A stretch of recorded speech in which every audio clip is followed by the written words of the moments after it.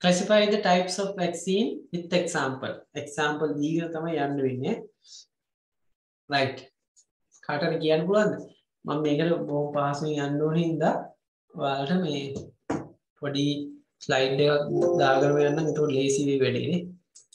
මම ඉන්න නැත්තම් ටිකක් කියන්නම සෑහෙන වෙලාවක ඒක මම පට ගාලා මේක දෙන්න නේ.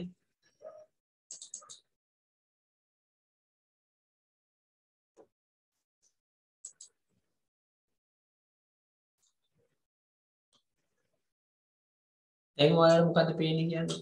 පේන්නේ නැද්ද මොකද? Sharing is post. Sorry.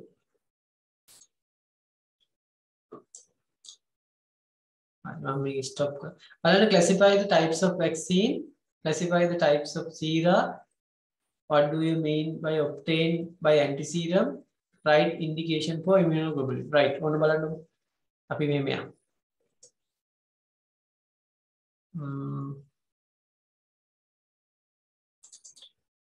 Right. Then pain on it. I mean me mai. Alan pain on it. අපි මේකේ දාගමු මෙහෙම. හරි. වැක්සින් ගත්තාම killed vaccine තියෙනවා, live attenuated vaccine තියෙනවා. හරි. ඊට පස්සේ toxoid තියෙනවා. හරි. ඊට පස්සේ other types අපි කියන subunit vaccine තියෙනවා. හරි. bacteriostatic vaccine තියෙනවා. හරි. අපි ඒව දාගමු නේ. right. අපි දාගමු ඉස්සෙල්ලාම killed vaccine. එක කියලා දාන්න killed vaccine. හරි. killed vaccine වලට අපි දන්න හොඳම උදාහරණය තමයි pertussis vaccine. නැත්නම් මේකට කියන අපි inactivated vaccine කියලා කියනවා. pertussis vaccine. අපි ඔක්කොම ලියන්නේ නැහැ. අපි දාගමු pertussis. හරි. cholera, typhoid, bacterial typhoid, plague, හරි. viral වලට scabies.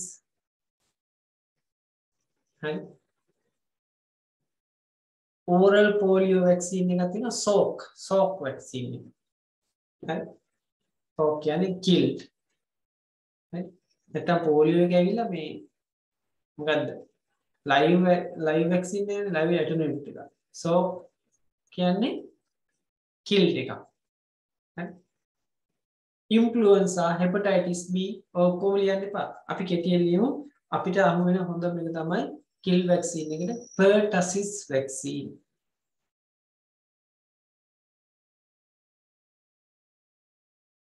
හරි. දෙවෙනි එක දාගන්න live attenuated vaccine. මේ ඔක්කොම උදාහරණ ලියන්න එපා. live attenuated vaccine. හොඳම උදාහරණ තමයි මොකද්ද? BCG. මේ ටික නම් දැනගන්න ඕනේ. මොකද්ද? BCG, MMR, varicella, polio, yellow fever. හරි. මොනවද තියෙන්නේ? BCG මේ BCG මෙහෙම ලියන්නේ. BCG Bacillus calmette guerin. හරි. මේක අනිවාර්යෙන් ඔයාලා ලියන්න. ඊට පස්සේ අපි දාන්න ඕනේ මොකද්ද? yellow fever. හරි. viral එකකුත් ලියන්න එපා. හරි. yellow fever. MMR measles, mumps, rubella. මේ තුනම ලියන්න MMR දාන්න. හරි. MMR, BCG, හරි. yellow fever. ඔන්න දැන් අපි 4යි 5ක් කිව්වා. හරි. yellow fever. ඊට පස්සේ තව ඕනම් පුළුවන් අපිට varicella. varicella ඒකත් දාන්න පුළුවන්.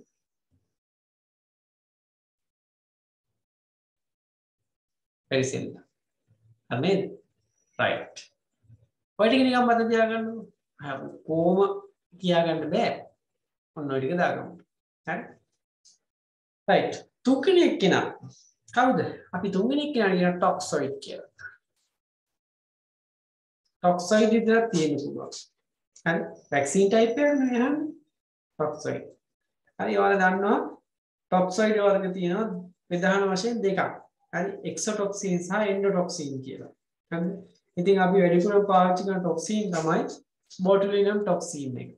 හරි බොටුලිනම් ටොක්සින් එක. හරි මේ වගේ මේවා මම දෙන්න ඉස්සරහට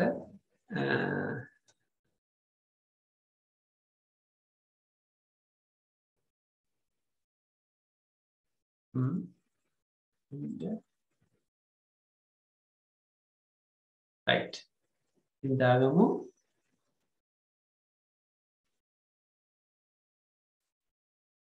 right ඉතින් ලියමු තුන්වෙනි එක toxoid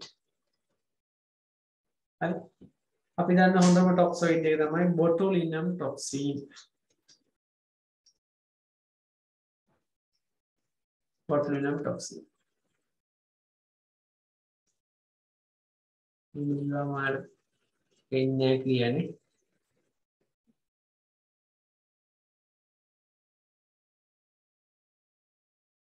botox කියලා තියෙන vaccine එකක් botulinum toxin තව toxoid එක මතක් වෙනවා නම් කට්ටිය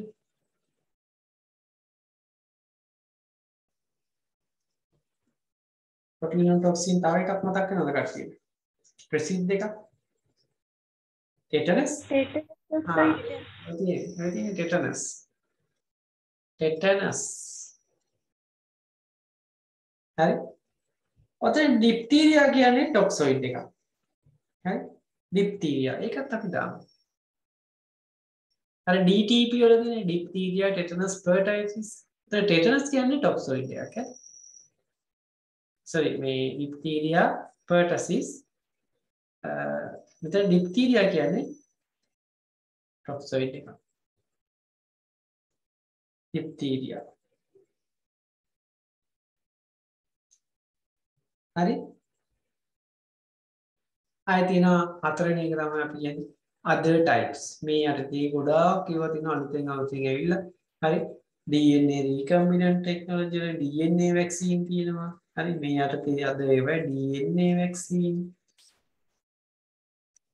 හරි ඊට පස්සේ අපිට ඕන subunit vaccine කියලා කියනවා එක ඒවා තියෙනවා subunit vaccine හරි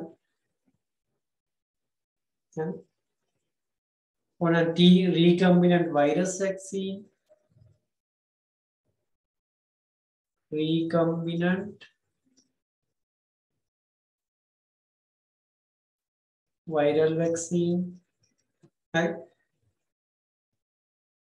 on a DNA vaccine කියන්නේ සර් recombinant viral vaccine කියන්නේ දෙකක් මොකද recombinant viral vaccine කියන්නේ recombinant viral vaccine කියන්නේ virus එකකට තමයි මේ අපි recombine කරන්නේ කියන්නේ අදාළ කොටස කියන්නේ vaccine එකේ කොටස virus එක කොටස දැන් හොඳම උදාහරණයක් මොකද ඔයාලට මේ කොරෝනා වලට හදපු vaccine එක අපි මේ virus එකේ එයාගේ අර වටේ තියෙන කසිකාවල කෑල්ලක් අරගෙන අපි ඔක මේ combine කරේ ඒක ඇවිල්ලා recombinant viral vaccine එක.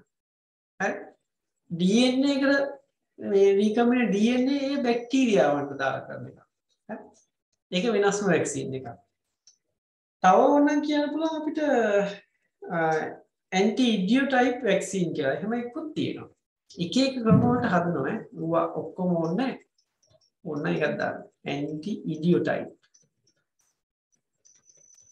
vaccine. හරි right ඔය වැක්සින් වර්ග හතර පොඩ්ඩක් ක්ලාසිෆයි කරන්න මතක තියාගන්න ඔන්න ඔය විදිහට ක්ලාසිෆිකේෂන් එක හරි මොනවද තියෙන්නේ live vaccine killed vaccine toxoid other හරි ඔන්න ඔය ටික ඔය විදිහට මතක ඊළඟ ප්‍රශ්නේ දාලා තියෙනවා ඔයාලට මොකද්ද classify the sera වර්ග කරන්න හරි සීරා මේ ප්‍රශ්නේ මේ තියෙන්නේ මේක ටිකක් ඔයාලට තේරෙනවා මදියේදී right දැන් පේනවද? සීරා type vaccine. හරි? මොනවද සීරාගේ තියෙන්නේ? එකක් තමයි සත්තුන්ගෙන් ගන්න පුළුවන් මිනිස්සුන්ගෙන් ගන්න පුළුවන්. animal සීරා. හරි? human සීරා. මිනිස්සුන්ගෙන් ගන්න පුළුවන්. සත්තුන්ගෙන් ගන්න පුළුවන් සීරා වර්ග තියෙනවා.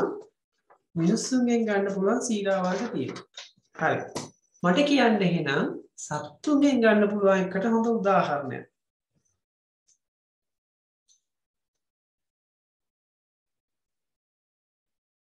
animal antibodies එකක්.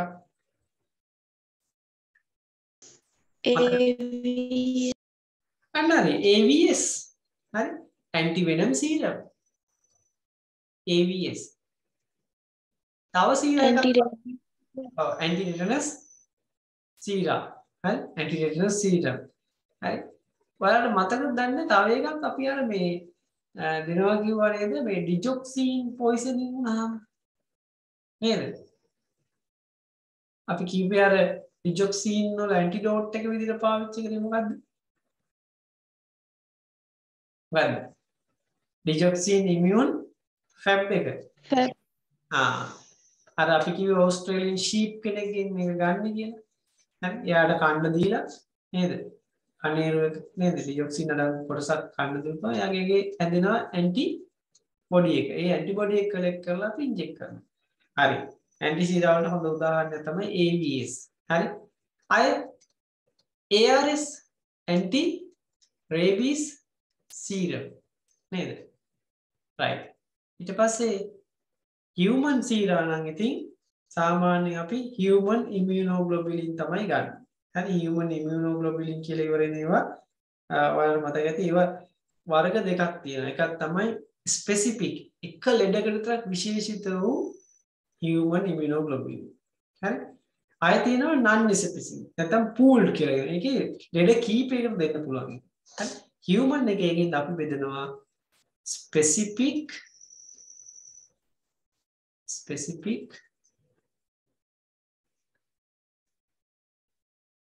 non දෙවෙනි එක pooled. මේ පෑන පේන්නේ නැද්ද දන්නේ නැහැ මම ඉන්න කලර් වෙනස් කරනවා.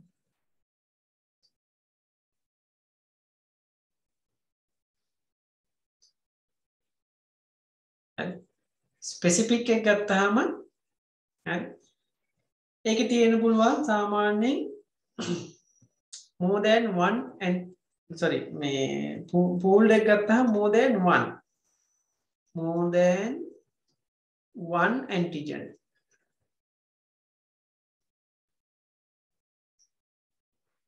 හරි කියන්නේ ඔ antigen මේ කියන්නේ සාමාන්‍ය මේ antigen ගොඩකට මෙයා ප්‍රතිචාර දක්වනවා. ස්පෙસિෆික් ගත්තාම හරි for one antigen එක antigen වගේ විතරයි මෙයා වැඩ කරන්නේ. for one antigen. හරි ඔයාලට මතක් වෙනවද දන්නේ නැහැ මේකට හොඳ උදාහරණයක්. හරි මතකද? measles, mumps, varicella, hepatitis A ඕවට එදෙහිව හදපු දේවල් තියෙනවා. හරි human normal immunoglobulin අපි දෙනවා. හොඳ උදාහරණ දාගන්න. human normal immunoglobulin ඒ ඇවිල්ලා මොකද දෙන්නේ? pool එකකට. කියන්නේ ඕනම ලෙඩකට මේක පාවිච්චි කරන්න පුළුවන්. හරි? ඒ කියන්නේ ඇන්ටිජන් වර්ග ගොඩකට එළියව මේක පාවිච්චි කරන්න පුළුවන්. right.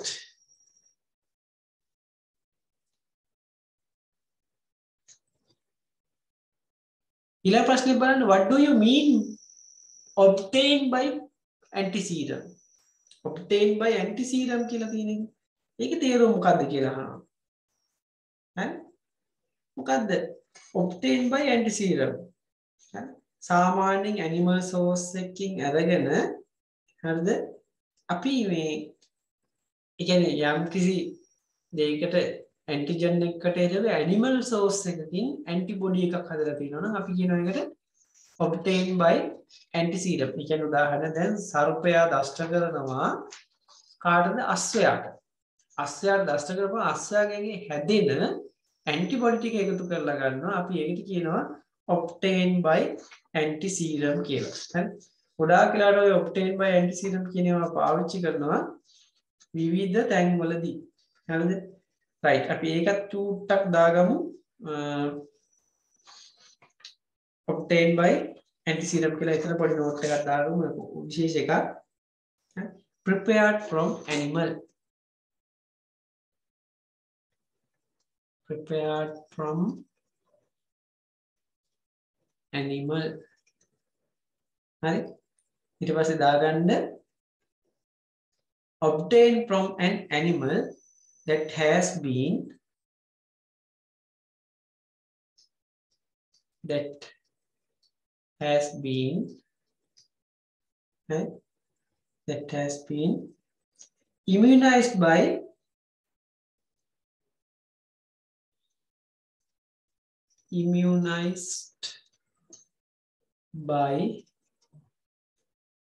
immunized by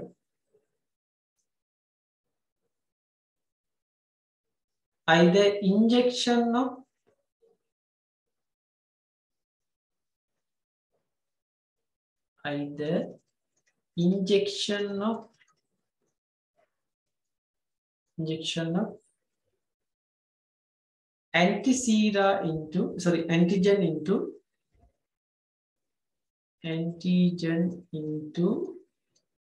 antigen into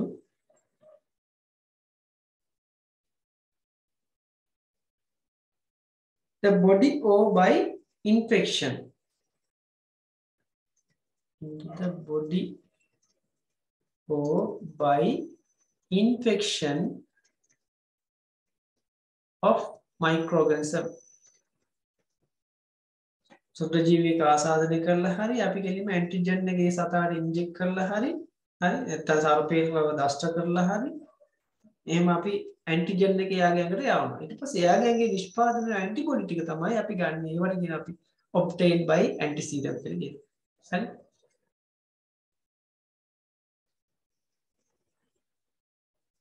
හරි.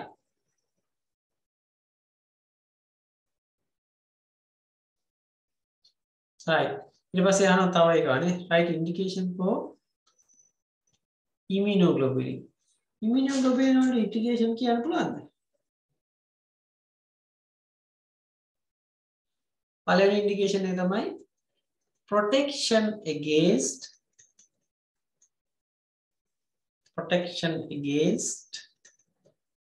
මොනවාද? සාමාන්‍යයෙන් අපි hepatitis A, measles, rubella වගේ ආරක්ෂාවෙන් අපි පාවිච්චි කරනවා මොනවද? immunoglobulin. right? protection against hepatitis A, right? rubella, measles, right? measles.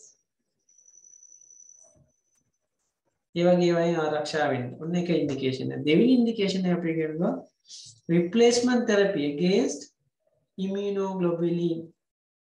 හරි නැත්නම් albumin. replacement therapy.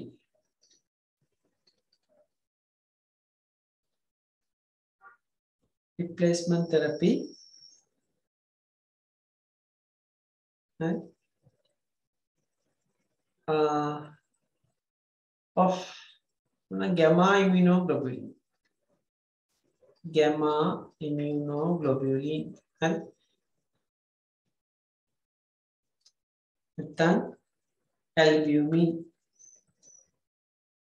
Gamma immunoglobulin hari albumin hari වෙනුවට නේද? අපිට ට්‍රීට්මන්ට් කරන්න උනහම රිප්ලේස් කරන්න උනහම. හරි.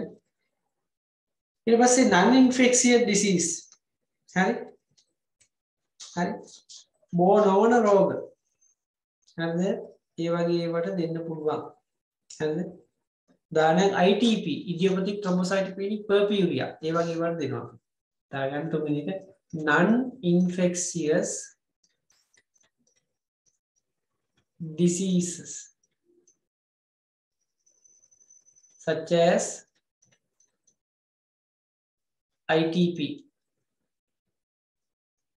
idiopathic thrombocytopenic purpura ITP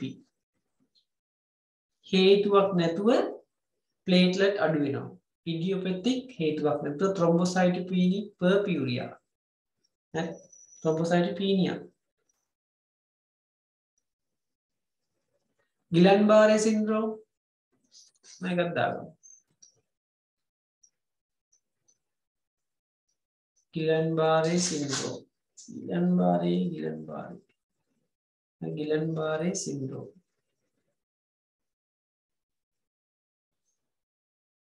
කලියද්දි මෙතන Guillain double R syndrome right sorry right thank you ප්‍රශ්න කීයක් කරාද කීපයක් කරානේ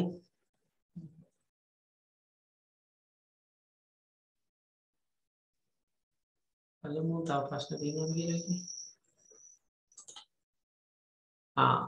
ඊට පස්සේ MCQ වගේක් තියෙනවා මේක ලිව්වා නේද ඔයාලා නැද්ද ලිව්වද නැද්ද අපි MCQ ටිකක් ටට්ටක් ගාලා උත්තර ටික දාගෙන යන්නේ 10ට කාලයි හරි MCQ එකක් බලමු හරි අන්න මම ආන්නේ වට ටට්ටක් ගාලා උත්තර දෙන්න BCG is a live attenuated vaccine හරිද වැරදිද क्या බලන්න BCG live attenuated එකක්ද හරි හරි measles vaccine is routinely administered in the second year of life measles එක දෙන්නේ දෙවෙනි අවුරුද්දේලු හරිද false then measles දෙනවද sir measles and rubella නේද කියන්නේ measles and rubella measles එක කියන්නේ මෙයාලගේ second year එකේ දෙනවා කියලා කියන්නේ second year එකේ measles දෙන්නේ නැහැ third year එකකින් දෙන්නේ first year එකෙත් දෙනවානේ first and third year නේද 9 measles විතරයි දෙන්නේ ඊට පස්සේ measles and rubella තමයි 3 years වලින් දෙන්නේ third year එකේ දෙන්නේ හරි right එතකොට මේකේ උත්තරේ වැරදි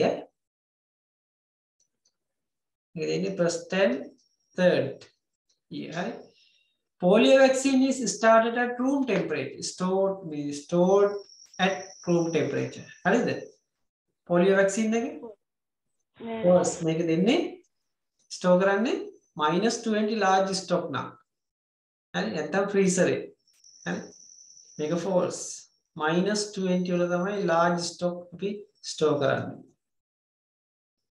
හරි passive immunity is achieved by varicella immunoglobulin හරිද ඔව් ඉතින් immunoglobulin එක මේක passive immunity උත්තරේ හරි anti-venom serum loses its activity at room temperature AVS කියන්නේ මෙයාලා කියන විදිහට මොකේද 2 to 8 lu තියාගන්න room temperature එකේදී ඒක විනාශ වෙනවා හරිද වැරදිද AVS ඔයාලට AVS ගැන පෙන්වන්න එකක් කොහොමද මෙතරම තියෙනවානේ අපි මේකේ බලමු ඔයාලට පේනවද දැන් වෙන එක වෙන ස්ලයිඩ් එක මම ඉස්සෙල්ලා ලියපු ස්ලයිඩ් එක පේනවද නැද්ද නැද්ද පේන්නේ නැත්තම් කමන්නේ මම එන්න මම හරි මට මේ කියන්න ඕනේ ඔයාලා මේ සාමාන්‍යයෙන් AVS කියන්නේ ඇන්ටිවෙනම් සීරම් නේ සීරම් එකක් නේ මේක සීරා එකක් සාමාන්‍යයෙන් අපි සාමාන්‍යයෙන් room temperature එකේ තියන්නේ නැහැ හරිද anti venom serum. හරි. එතකොට මොකද වෙන්නේ? ඒකේ මේ activity එක loss වෙනවා. සාමාන්‍ය ABS එකක් අපි තියන්නේ 2 to 8 තියාගන්න ඕනේ. හරි. දැන් ඔයාලා මම ගාව තියෙන note එක මම ඔයාලට කියන්නම්. ABS එකේ තියෙන්නේ 2 to 8 තමයි මේක තියාගන්න තියෙන්නේ. උත්තරේ එතකොට ඔක වැරදි. හරි. ABS 2 to 8. oral polio sorry මේ BCG කොහෙද තියාගන්නේ? BCG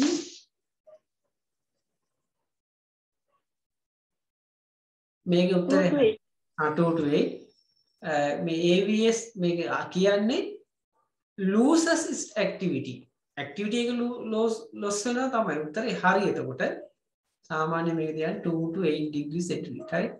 right ඊට පස්සේ කියනවා triple vaccine includes induces immunity against mumps, measles and rubella. මෙතන ආලකුල වැදලා නැහැ. හරි. triple vaccine එකේ මොනවද තියෙන්නේ? mumps, measles, rubella. හරිද? false. EPT නේද? triple vaccine එකේ තියෙන්නේ diphtheria, pertussis, tetanus. diphtheria, pertussis, tetanus. හරිද? හරිද මේ කතාව? triple එකේ හරි. මොකක්ද හරි උත්තරේ?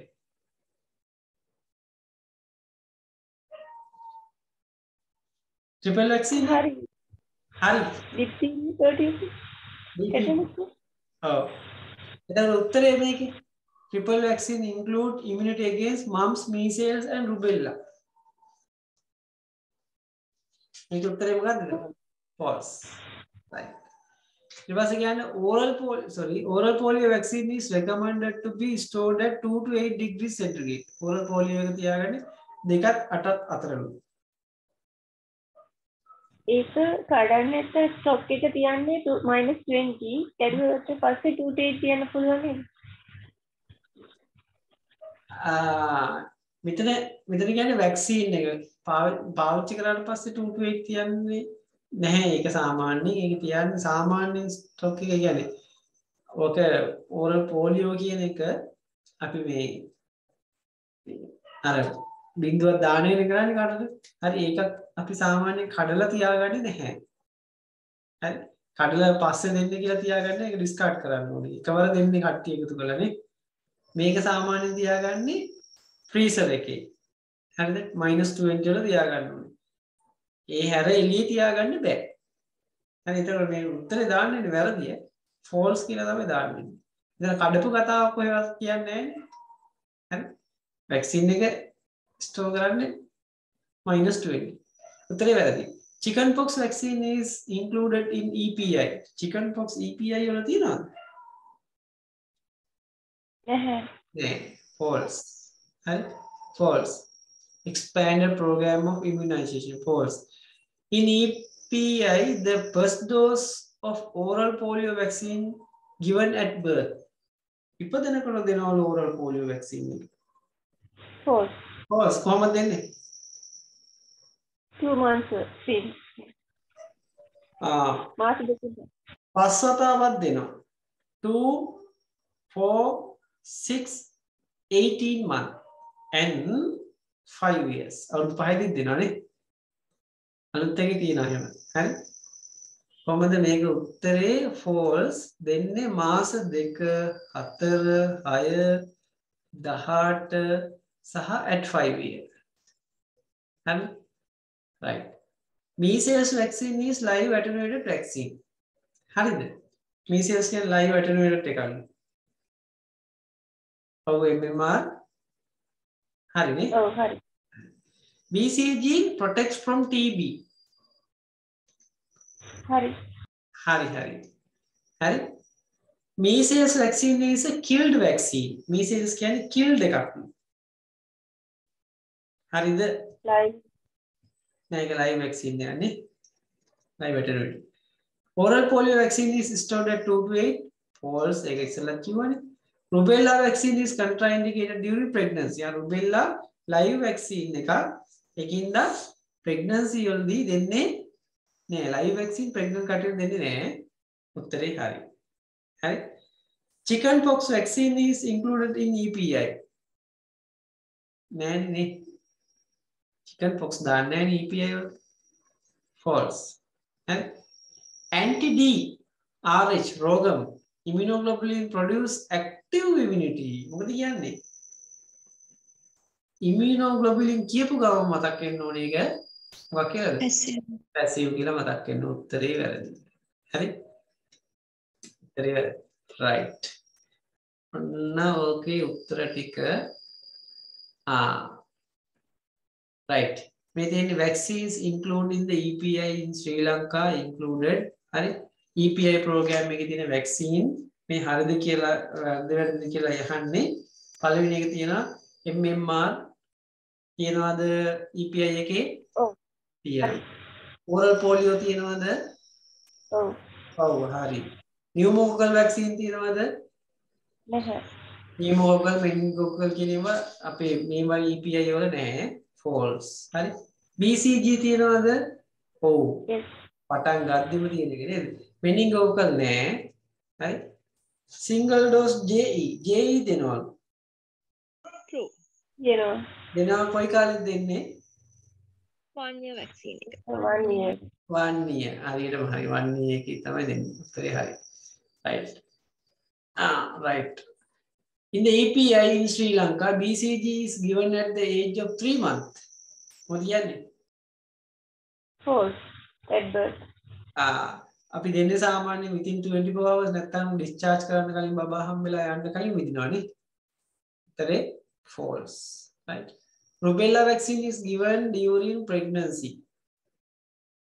false false ඇයි හේතුව ඒක live hepatitis B vaccine is given at birth දෙනවද දෙන්න නැත්නම් කියන්නේ කොයි කාලෙද දෙන්නේ 2 months 4 months 6 months 2 4 6 දෙනවද ඔව් 6 දෙනවනේ 6 දෙනවද මොනවද rubella මට මතක 18 වගේ hepatitis B නේ hepatitis B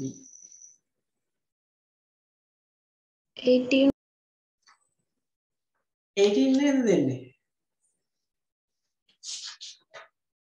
නැගින්න 6-18 දෙකම එනවා සර් 6-18 දෙකම දෙනවා right oh 6-18 දෙකම එනවා 2-4-6 month and 18 month හරි නේද 2-4-6-18 ඔය ටිකේම දෙනානේ හරි හරි ඒකේ තියෙන ගොඩක් ලා පෙන්ටාවලන්ට් එකේ ඉස්සර තිබ්බා ඔක දැන් පෙන්ටාවලන්ට් නැහැනේ right measles vaccine is given at the age of 3 months මොකද කියන්නේ 9 months 9 months and 3 9 දෙන්නේ ඒක false followings are live vaccine හරිද කියන්නේ BCG true oral polio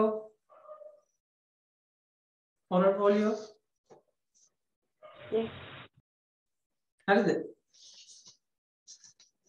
හරිනේ live vaccine measles හරිද true rabies false false rabies කියන්නේ මොකද්ද vaccine එක toxoid toxoid එක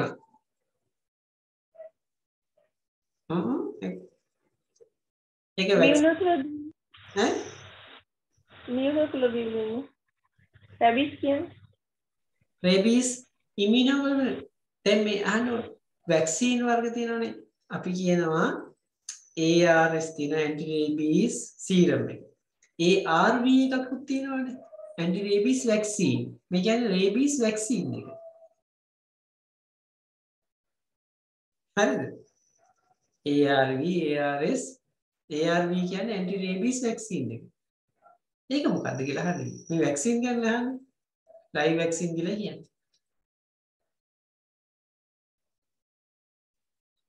ඒක live vaccine නැත්නම් rabies එක. inactivated vaccine. Inactivated. දැන්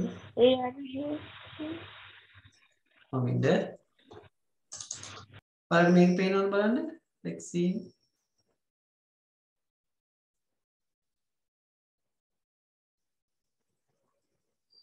measles mumps.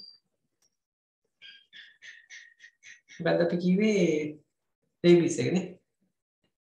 rabies vaccine. Anti-rabies vaccine carbolides. ඒක ඇවිල්ලා තියෙන්නේ neural tissue vaccine 5% suspension.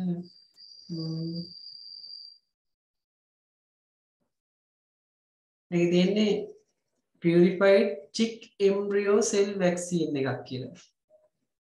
හරි? ඉතින් පොඩි ගැටලුවක් තියෙනවා නේ.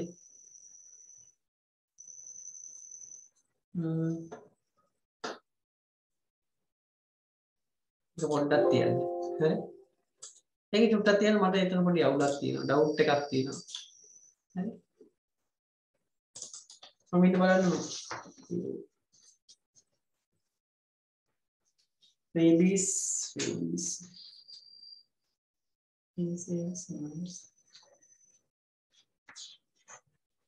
ඔයාලගේ උත්තරේ මොකද්ද කියන්නේ?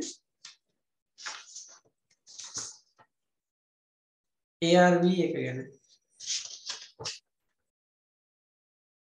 ඒක inactivated ද? ඔව් inactivated. හරි. ඒක දැනට අපි ඔහොම තියාගමු. මට ඒක උත්තරේ ෂුවර් නෑ. චුට්ටක් මම දැන් මම ඒක හොයලා කියන්නම්. inactivated rabies vaccine කියලා තමයි ඒක ගහලා තියෙන්නේ නේද? ඒ box එකේ ගහලා තියෙන්නේ එහෙම තමයි. මට ඒක චුට්ටක් තියන්න. ඒක මට පොඩ්ඩක් ඩවුට්. හරි. මොකද මේකේ තව එකක් ආවා. වර්ග දෙකක් තිබ්බා මට කොහොමද කියලා හරියට මම බලලා කියන්න. රුබෙල්ලා live vaccine. හරි. මේකේ පොඩි අවුලක් තියෙනවා. මොකද මේ rabies එකේ ARV වර්ග දෙකක් ආවා. දැන් මම අර hospital එකේ වැඩ කරන ඉන්න මම ඒක දන්නවා. මේක වර්ග දෙකක් ආවා. එකක් තිබ්බා inactivated rabies vaccine කියලා තිබ්බා. තව එකක් තිබ්බා මේ rabies vaccine එකේ තවත් live එකකුත් තිබ්බා. මට ඒක පොඩි ගැටලුවක් තියෙනවා. මම ඒක හරියටම check කරලා ඔයාලට කියන්න. හරි. මේක දෙකක් තිබ්බා මට මතකයි. right. මොකද මම ඉස්සර vaccine කරේ මම. හරි. මේ hospital එකේ ගොඩාක් vaccine දෙන්නේ නැහැ. ඔය MOH වලට දෙන්නේ. හැබැයි rabies එක අපිට ආවා. ARV එක, ARS, pneumococcal, meningococcal ඒ vaccine ආවා. ඒකින්ද මට පොඩි doubt එකක් තියෙන එක මම බලලා කියන්නම් ඈ. right. True or false? DTP vaccine prevent typhoid fever. හරිද? DTP typhoid fever වලක් මොනවද? diphtheria, tetanus, pertussis නේද? typhoid fever වලක්වන්න පුළුවන්ද ඒකේ? නැහැ. එහෙම එකක් නැහැ නේ. ඒක වැරදි. හරි? right. Tetanus toxoid is recommended to be given. Tetanus toxoid is recommended to be given අඩුවක් තියෙනවා මේ ප්‍රශ්නේ. given IM කියලා දාගන්න ඕනේ. intramuscular. Tetanus toxoid is recommended to be given IM. IN ලෝක දෙන්නේ tetanus. ඔව්. ඔව්. හරි. මම මෙතන IM කියලා දැන් මේ අඩුවක් තිබ්බින්ද ඒතරේ හරි. Anti-rabies serum is recommended to be given to the area near the bite wound. Right? පල්ල හපපු තැන නැත්නම් පූස හපපු තැන තුළ විදින්න එක. හරිද? වැරදිද? ඔය ඒ තැනට තමයි විදින්නේ. මටත් පොඩි කාලේ ඉඳලා තියෙනවා පල්ලේ කාලේ